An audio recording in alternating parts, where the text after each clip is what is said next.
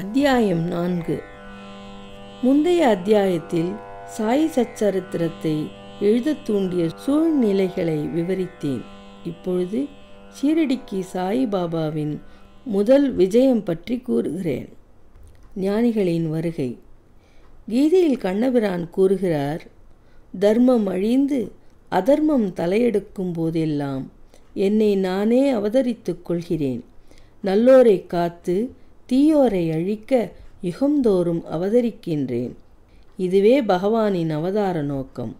பகவானின் சார்பாக ரிஷிகளும் ஞானிகளும் இப்பூவுலகில் தக்க தருணத்தில் தோன்றி அவதார நோக்கம் நிறைவேறும் முகமாக தமக்கே உரித்தான முறையில் உதவி செய்கிறார்கள். உதாரணமாக, இருமுறை பிறப்பவர், அதாவது பிராமணர்கள், க்ஷத்திரியர்கள், வைசியர்கள் தங்கள் கடமைகளை புறக்கணிக்கும் போதும், மேற்குலத்தவரின் உரிமைகளை தவறான முறையில் பறிக்க சூத்திரர்கள் முயலும் பொழுதும், ஆன்மஞான போதகர்கள் மதிக்கப்படாமல் அவமதிக்கப்படும் பொழுதும், தன்னைத்தான் ஒவ்வொருவனும் மெத்த படித்தவன் என்று எண்ணும் பொழுதும், தடுக்கப்பட்ட ஆகாராதிகளையும் போதை தரும் குடிப்பொருள்களையும் ஜனங்கள் உட்கொள்ளும் பொழுதும், மதமெனும் போர்வையினுள் மக்கள் தகாத காரியங்களை செய்யும் பொழுதும், பல்வேறு இனத்து மக்கள் தங்களுக்குள் சண்டையிட்டு கொள்ளும் போதும், மறையவர் சந்தியாவந்தனம் மற்றும் தங்கள் மத பழக்க வழக்கங்களை செய்ய தவறும் போதும், யோகிகள் தியானத்தை புறக்கணிக்கும் பொழுதும், மனைவி மக்கள் செல்வமே தங்கள் கருத்துக்குரிய ஒன்று என்று மக்கள் கருத தலைப்பட்டு முக்தி என்னும் உண்மை நெறி நின்று வழி தவறி போகும் பொழுதும் ஞானிகள் தோன்றவே செய்கிறார்கள். தங்கள் மொழி செயல் வழிகளால் காரியங்களை நெறிப்படுத்துகிறார்கள். அவர்கள் கலங்கரை விளக்கையொப்ப சேவை செய்து நமக்கு மெய்நெறியை காண்பிக்கிறார்கள். இவ்வாறாக பல ஞானிகள் நிவிருத்தி, ஞான்தேவ், முக்தாபாய், நாமதேவ், கோரா, கோனாயி, ஏகநாத், துக்காராம், நரஹரி, நர்சிபாயி, சஜன்கசாயி, சவதா, ராமதாஸ் மற்றும் பலர் பற்பல காலங்களில் மக்களுக்கு மெய்நெறியை காண்பிக்க தோன்றவே செய்தனர். இவ்வகையில் இறுதியாக ஷீரடி சாய்பாபாவும் விஜயம் செய்தார். ஷீரடி ஒரு புண்ணிய தீர்த்தம். அகமத் நகர ஜில்லாவில் உள்ள கோதாவரி ஆற்றங்கரை மிகவும் அதிர்ஷ்டம் படைத்ததாகும். ஏனெனில் அநேக ஞானிகளை ஈன்று புரந்தும் அடைக்கலம் கொடுத்தும் இருக்கிறது. அவர்களுள் முக்கியமானவர் ஞானேஸ்வர். ஷீரடியும் அகமத் நகர ஜில்லாவில் உள்ள கோப்பர்காம் தாலுக்காவில் தான் இருக்கிறது. கோப்பர்காமில் உள்ள கோதாவரி ஆற்றை கடந்தவுடன் நீங்கள் ஷீரடிக்குள்ள வழியை அடைகிறீர்கள். 9 மைல்கள் சென்றதும் நிம்காம் அடைகிறீர்கள். அவ்விடத்தினின்று ஷீரடி தெரிகிறது. கிருஷ்ணா ஆற்றங்கரையில் உள்ள கங்காபூர், நரசிம்ஹவாடி, ஔதும்பர் போன்ற மற்ற புனித க்ஷேத்திரங்களைப் போன்று ஷீரடியும் அறிமுகமானதும் புகழ்பெற்றதும் ஆகும்.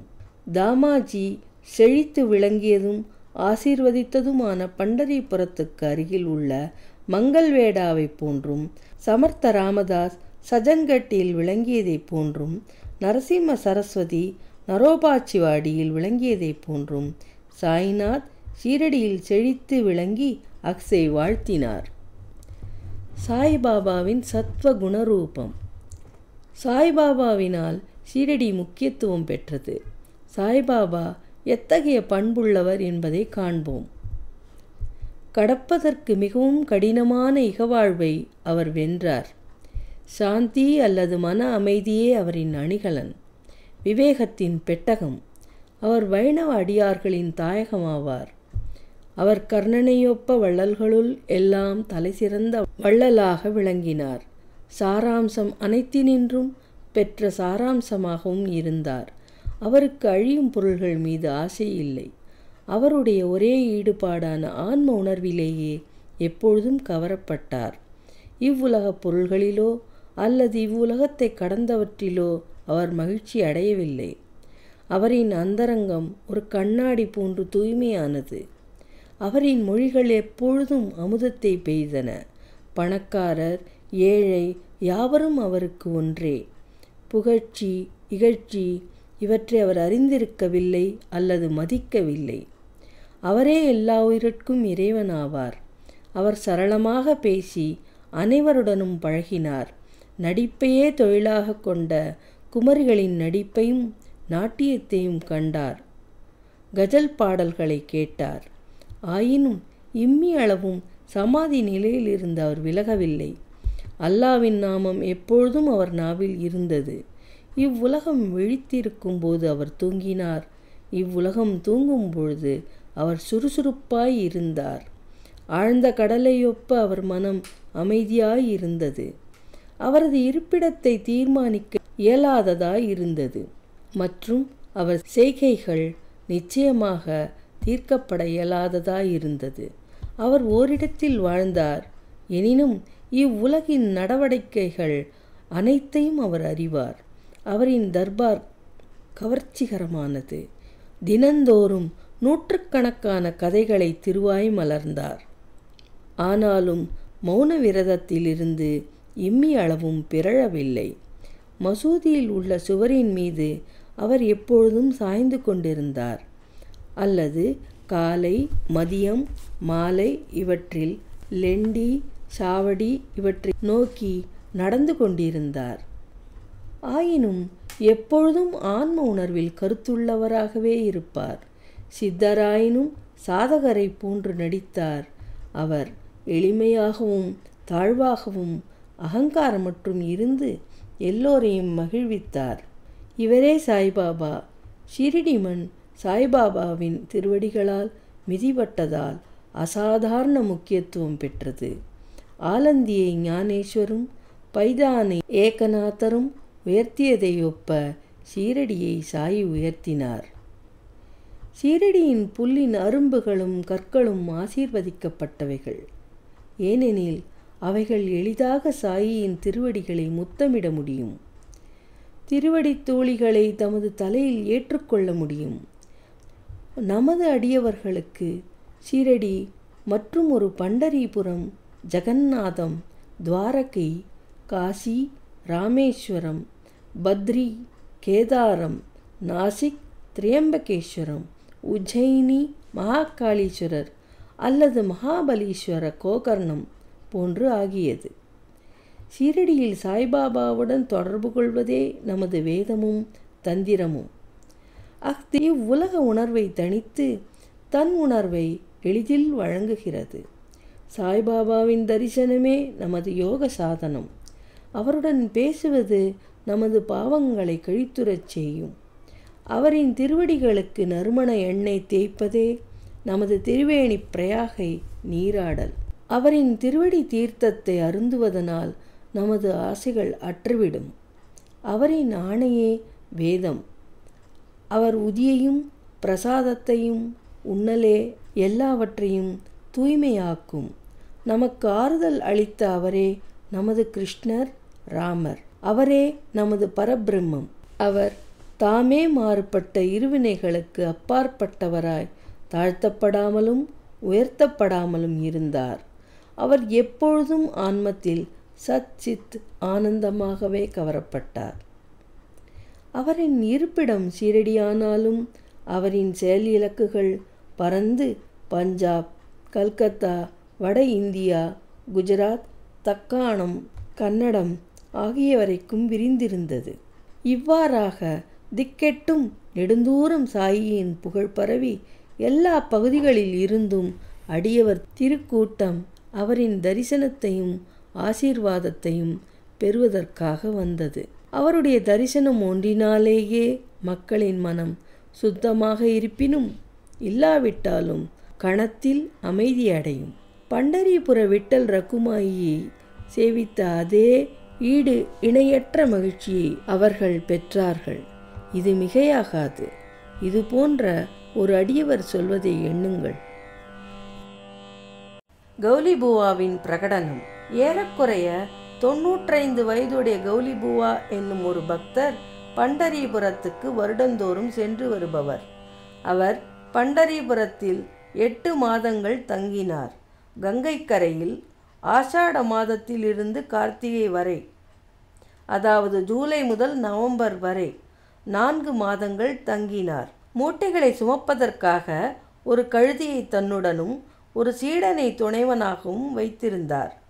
ஒவ்வொரு ஆண்டும் தனது பண்டரீபுர விஜயத்தை செய்துவிட்டு ஷீரடிக்கு தான் மிகவும் அன்பு செலுத்திய சாய்பாபாவை பார்க்க வருவார்.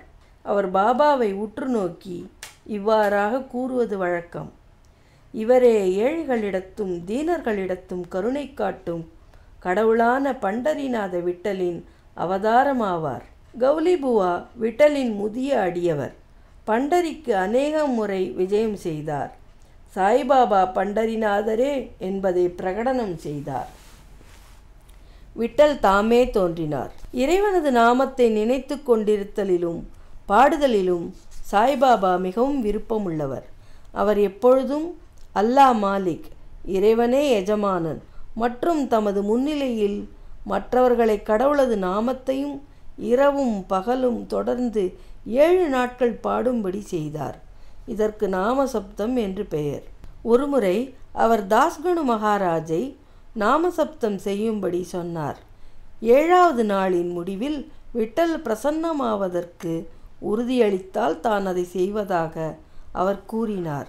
அதற்கு பாபா தமது நெஞ்சின் மேல் கையை வைத்து நிச்சயம் விட்டல் பிரசன்னம் ஆவார் என உறுதியளித்து, ஆனால் அந்த பக்தன் ஊக்கமுடையவனாகவும் பக்தியுடையவனாகவும் இருக்க வேண்டும் என்று கூறினார். டாகூர்நாத்தின் டங்கபுரி, விட்டலின் பண்டரி, ரன்சோடின் துவாரகை எல்லாம் இங்கே ஷீரடியில் இருக்கின்றன. துவாரகையை பார்க்க எவரும் வெகு தூரம் செல்ல வேண்டியதில்லை.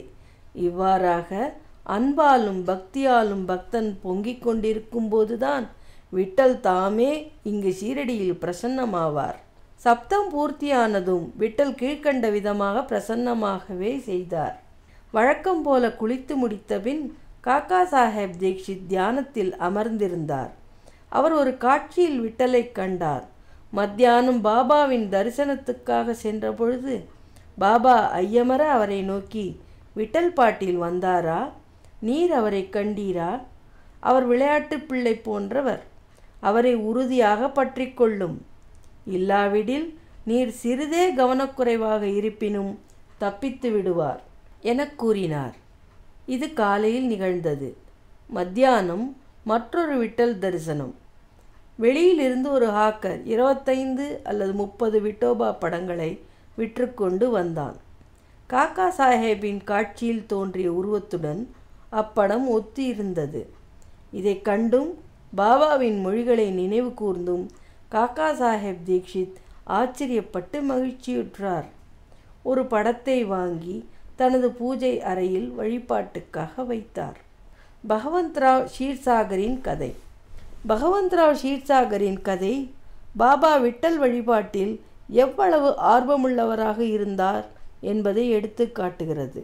பகவந்த்ராவின் தந்தையார் விட்டோபாவின் பக்தர். பண்டரிபுரத்துக்கு வருடாந்திர பயணம் செய்யும் பழக்கமுடையவர். தமது வீட்டிலும் விட்டோபாவின் உருவம் வைத்து அவர் வழிபட்டார். அவர் இறந்த பின் அவரது மகன் வருடாந்திர பயணம், வழிபாடு, ஸ்ராத்தம் முதலியவை அனைத்தையும் நிறுத்திவிட்டார். பகவந்த்ராவ் ஷீரடிக்கு வந்தபோது பாபா அவரது தந்தையை நினைவு கூர்ந்து கூறியதாவது: அவரது தந்தை எனது சிநேகிதன், எனவே நான் அவரை இங்கு இழுத்தேன். அவர் நைவேத்தியம் படைக்கவே இல்லை. ஆதலால் அவர் விட்டலையும் என்னையும் பட்னி போட்டார். எனவே அவரை நான் இங்கு கொணர்ந்தேன். அவருடன் வாதாடி வழிபாடு செய்ய வைப்பேன். தாஸ்கனுவின் பிரயாகை குளியல். கங்கையும் யமுனையும் சந்திக்கும் இடத்திலுள்ள பிரயாகை என்னும் புண்ணிய நதியில் ஸ்நானம் செய்வது மிகவும் பாக்கியமானது என்று இந்துக்கள் நினைக்கிறார்கள். ஆயிரக்கணக்கான யாத்ரீகர்கள் குறிப்பிட்ட காலங்களில் புண்ணிய ஸ்நானத்திற்காக அவ்விடம் செல்கிறார்கள். ஒருமுறை தாசகனு தான் ஸ்நானம் செய்வதற்காக பிரயாகை போக வேண்டும் என்று நினைத்தார். பாபாவிடம் அங்கனமே செய்வதற்கு அனுமதி வேண்டி வந்தார். பாபா அவருக்கு பதில் சொல்லியதாவது: அவ்வளவு தூரம் போக வேண்டிய அவசியமில்லை. நமது பிரயாகை இங்கேயே இருக்கிறது, என்னை நம்பு என்றார். அப்பொழுது ஆச்சரியத்திலும் ஆச்சரியம். தாஸ்கனு தனது தலையை பாபாவின் அடிகளில் வைத்ததும் கங்கை யமுனை ஆறுகளின் புனித நீர் பாபாவின் 2 கார்க்கட்டை விரல்களிலிருந்து ஒழுங்காக வெளிப்பட்டது. இவ்வாச்சரியத்தை கண்ணுற்ற தாஸ்கனு அன்பு, ஆழ்ந்த மரியாதை உணர்ச்சியால் பெரிதும் கவரப்பட்டார். அவர் கண்கள் நீரால் நிறைந்தன. அந்தரங்கத்தில் அவர் உணர்ச்சியால் உந்தப்பட்டார். அவருடைய பேச்சு பாபாவின் புகழையும் அவரின் லீலைகளையும் குறிப்பிடும் கவிதையாக பொங்கி வெளிப்பட்டது. சாய்பாபாவின் அயோனி ஜென்மமும் அவரின் முதல் ஷீரடி விஜயமும். சாய்பாபாவின் பெற்றோர், பிறந்த இடம் இவற்றை பற்றி ஒருவருக்கும் தெரியாது. பல விசாரணைகள் செய்யப்பட்டன. பாபாவிடமும் மற்றவர்களிடமும் பல கேள்விகள் கேட்கப்பட்டன. ஆனால் திருப்தியான பதிலோ செய்திகளோ இதுவரை கிடைக்கவில்லை. வழக்கத்தில் இவைகளை பற்றி நமக்கு ஒன்றும் தெரியாது. சாதாரண மனிதர்களை ஒப்ப நாமதேவர், கபீர் முதலியோர் பிறக்கவில்லை. அவர்கள் சிசுக்களாக முத்துக்களின் தாயினிடத்தில், அதாவது ஆற்றில் காணப்பட்டார்கள். நாமதேவ் கோணாயியால் பீமரதி ஆற்றிலும், கபீர் தமால் என்பவரால் பாகீரதி ஆற்றிலும் கண்டெடுக்கப்பட்டார்கள். சாய்பாபாவின் விஷயமும் அதை ஒத்ததாகும். பக்தர்களுக்காக ஒரு வேப்பமரத்தடியில் 16 வயது இளைஞனாக தாமே முதலில் தோன்றினார். அப்போதே பிரம்ம ஞானத்தால் நிரம்பியவராக காணப்பட்டார். கனவிலும் இவ்வுலக பொருள்களின் ஆசை அவருக்கு இல்லை. மாயையை அவர் உதைத்து தள்ளினார். முக்தி அவர் தம் காலடியில் பணி செய்தது. சீரடியை சேர்ந்தவரும் நானா சோப்தாரின் தாயாரும் ஆகிய ஒரு பாட்டி அவரை கீழ்கண்ட விதமாக வர்ணிக்கிறார். அழகும் சுறுசுறுப்பும் மிகுந்த சுந்தரமும் உடைய இவ்விளைஞன் முதலில் வேப்பமரத்தின் அடியில் ஆசனத்தில் அமர்ந்திருந்தவாறு காணப்பட்டார்.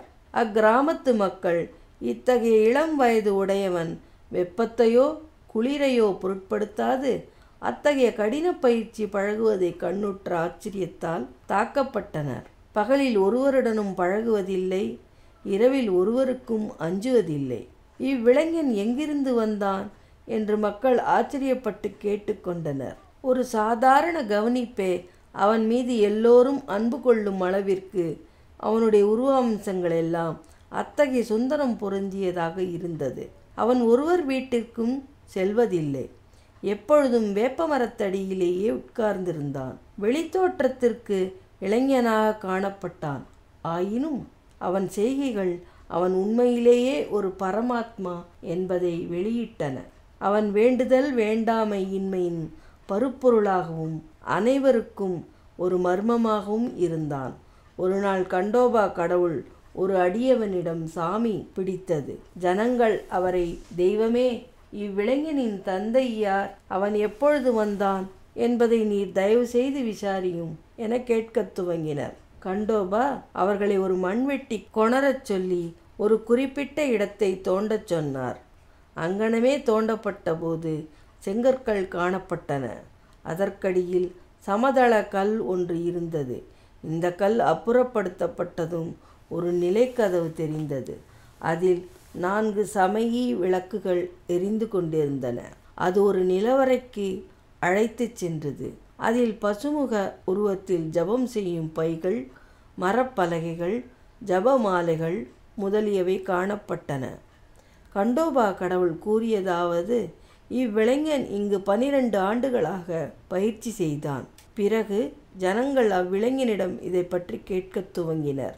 அவன் அவர்களை திசை திருப்பி அது தன்னுடைய குருவின் இடம் என்றும் அவருடைய புனிதமான வதன் என்றும் அதை நன்றாக பாதுகாக்கும்படியும் வேண்டிக் கொண்டான். ஜனங்கள் அப்பொழுது கதவை முன்பிருந்தபடியே மூடிவிட்டனர்.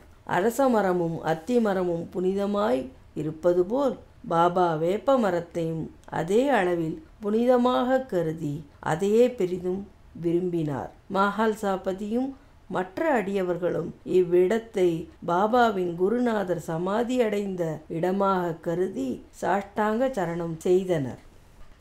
3 வாடாக்கள். வேப்பமரம் இருக்குமிடமும் அதை சுற்றியுள்ள இடமும் திரு ஹரிவிநாயக் சாடே அவர்களால் வாங்கப்பட்டு சாடேயின் வாடா என்ற பெயரில் ஒரு பெரும் கட்டிடமும் எழுப்பப்பட்டது. அங்கு திரண்ட புனித யாத்ரீகர்களுக்கு அது ஒன்றே தங்கும் இடமாய் இருந்தது. ஒரு மேடை வேப்பமரத்தை சுற்றி கட்டப்பட்டது. தங்கும் இடமும் படிக்கட்டுகளுடன் அமைக்கப்பட்டது. படிக்கட்டுகளின் அடியில் ஒரு இருப்பிடம் இருக்கிறது. பக்தர்கள் அம்மேடையில் வடக்கு நோக்கி அமர்கிறார்கள். வியாழன் வெள்ளிக்கிழமை மாலை நேரங்களில் அங்கு வாசனை பொருள்களை எரிப்பவர்கள் கடவுள் கிருபையால் மகிழ்ச்சியுடன் இருப்பர். இந்த வாடா பழமையானது, உதிர்ந்து கொட்டும் தன்மை உடையதாகவும் பழுது பார்க்க வேண்டியதாகவும் இருந்தது. தற்போது தேவையுள்ள பழுது பார்க்க வேண்டியவைகள், சேர்க்க வேண்டியவைகள், மாறுபாடுகள் எல்லாம் சமஸ்தானத்தில் செய்யப்பட்டன. சில ஆண்டுகளுக்கு பின் தீக்ஷித் என்ற பம்பாய் வக்கீல் இங்கிலாந்து சென்றிருந்தார். அங்கு நேரிட்ட ஒரு விபத்தில் தனது காலை முறித்து கொண்டார்.